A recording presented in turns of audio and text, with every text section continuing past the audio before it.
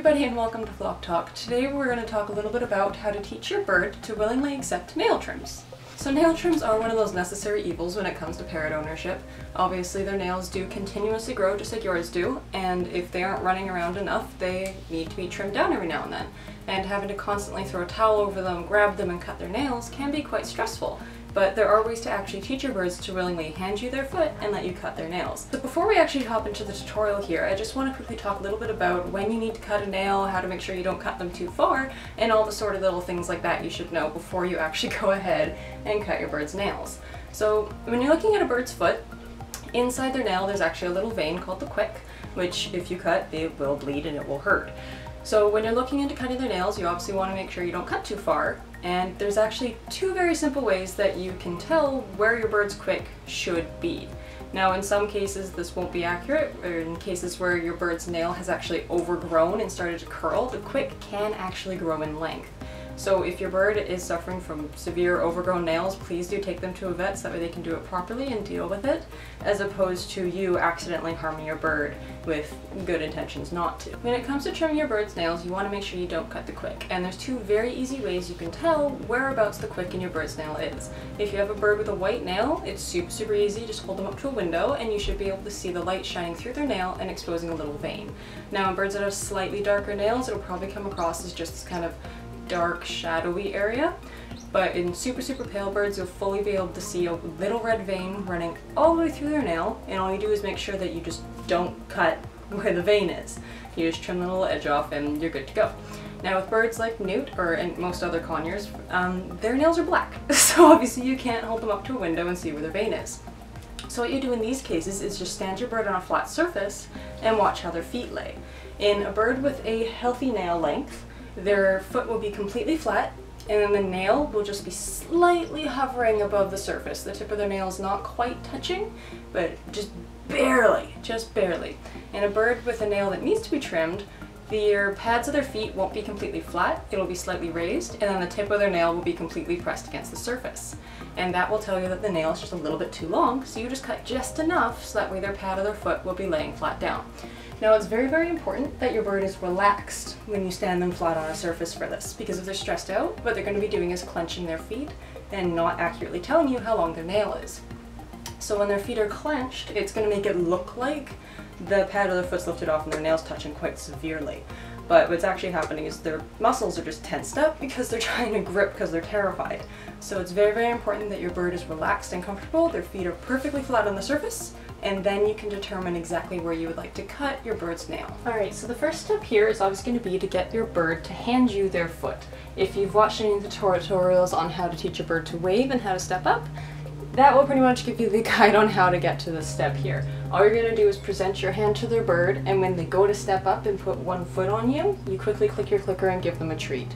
And once they're reliably handing you your foot and very comfortably placing it on you without hesitation to quickly rip it off and pull it away, that's when you know that your bird is comfortable handing you the foot, and then you can get to the more actually nail trimming aspects of this video. I didn't want to waste too much time showing 1001 repetitions of Newt just handing me his foot, so if you want to know how to very slowly or see the actual process of slowly getting the bird to put their foot on your hand, you can hop over to the tutorial on teaching your bird to wave and it will do the exact same thing. So once your bird is reliably just handing you their foot and they're not hesitating to quickly rip it away, what you can then do is start working on getting your bird to comfortably place their foot there and let you actually touch it. So with most birds, this is going to be quite the terrifying process and will be what takes the longest amount of time. With birds, when it comes to them actually wanting to start a fight and seriously hurt one another, they will go for each other's feet. Their feet are their most sensitive area of their body, so for them to let you touch it and handle it is actually a really big step for them. It goes against a lot of what they know. Because if they're going to start a fight, they're going to try and grab each other's feet to cause serious harm. So don't be afraid of the fact that your bird is gonna move very slowly with this process. It took Newt 2 solid days of just me gently touching his toenail before we got anywhere. It takes a long time for them to understand that you touching their foot isn't an immediate sign of you wanting to hurt them in any way. So just make sure you're moving super slowly. This is a very difficult thing for your bird to understand, and it's gonna take some time for them to be comfortable with it. So don't go rushing them too far ahead, and don't go pushing them and getting frustrated because they're not progressing. progressing. They will progress. It's just going to take some time for them to get a lot more comfortable with it. So what you can see I'm doing here is I'm just very lightly touching Newt's toe. Throughout this little clip here, I've been able to go from just touching his nail to actually fully touching and petting his feet, which is great, great, great progress. What we want out of this is to actually be able to fully manipulate and handle Newt's toes so I can eventually hold them and cut the nails. So what we're going to start doing here is making sure that we're not just focusing on one toe. Once Newt's fully comfortable with me touching his front toes, I'm going to want to move on to the ones on his back. I'm going to want to start making sure I'm applying a little bit of pressure, because when you think about it, when it comes to us actually cutting the nail, we're going to be holding his feet quite firmly, because we need to make sure he's not going to jerk away and potentially hurt himself when we're actually physically cutting his nails. So what I'm going to start doing here is gently holding his toes. And I'm going to start with the front ones because those are generally the easiest ones to do. You'll find a lot of the time when you're doing this, birds are going to be a lot more hesitant for you to touch their back toes. It's just a little more awkward, it's a little more scary. So I generally always start with the front ones, make sure those are fully comfortable before I really move on to touching those back toes too much, because I know that's going to be a really big step for him, and we're just going to try and take this one slow step at a time. So like I said, this one step took about 2 full days of just sitting here lightly touching Newt's feet. But as you can see, we end up moving on to another session here where I'm not only just holding his toes, but I'm also now going to lightly start touching his nail with the other hand. And the whole point of this is to desensitize him to nail clippers coming towards his feet and me handling and touching his nails a little bit more. So I'm trying to get him used to the concept before I introduce the great big scary object that is going to be these terrifying nail clippers that he's going to want to bite and chew and not understand what's coming at his feet. So once we see that Newt here is fully comfortable with me touching his toes, I'm going to introduce the nail clippers completely separate of everything else. So what I'm just going to do is hold the clippers near him, reinforce him for being positive and happy about it, not for trying to chew on them or really grab them or be afraid of them. I want him just to be comfortable with them being around. If he wants to touch his feet with them, that's awesome, which he did just randomly decide to do, but start grabbing it with his feet, which is awesome. We want his feet to be comfortable with these things going near them. We want him to know that it's not going to be scary and hurtful. We want him to know that these are just a random object that can do no harm, so he's getting reinforced for showing any sort of positivity. If you do notice that your bird decides to chew and play with them, which a lot will, it's a shiny metal object, they generally want to chew on it, it's not the end of the world to let them play with it for a little bit. But what you want to eventually end up with is the fact that the bird will largely ignore it. All it's going to take to get them to that point is just to gently reinforce them ignoring it. And most birds will kind of get bored of it and eventually leave it alone. But if you do find that your bird is particularly struggling, what you want to then make sure you're reinforcing is anytime they don't go for it, you want to reinforce them to ignore the object. So now that I've got Newt very comfortably ignoring these nail clippers, I'm going to start implementing what we were doing before, handling his toes, and introducing the nail clippers at the same time.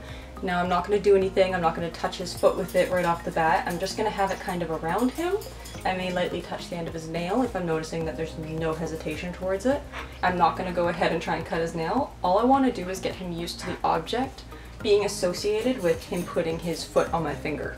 All this is going to do is get him nice and comfortable with it. What you'll notice I'm also doing here is I'm just gently opening and closing the clippers around his toes, just in case they make any sort of squeaks or noises or anything like that, that it doesn't catch him off guard when it comes to actually cutting his nails. So it's important just to open and close them around him while he's also putting his little toes onto my finger. So once we've realized that Newt is fully comfortable with these nail clippers, what I'm going to start doing is applying some very gentle pressure just to the tip of his nail. All I'm going to do is open it around his nail and basically just let it touch him for the first couple of times. If I find he's not comfortable with that, of course we back up and we don't progress with those steps until he's comfortable with where he's at. This part can be another tricky one because applying pressure to the nail, they immediately think that they're going to start feeling pain. The slightest bit of discomfort and birds will start to just like scream and panic even though it doesn't really hurt.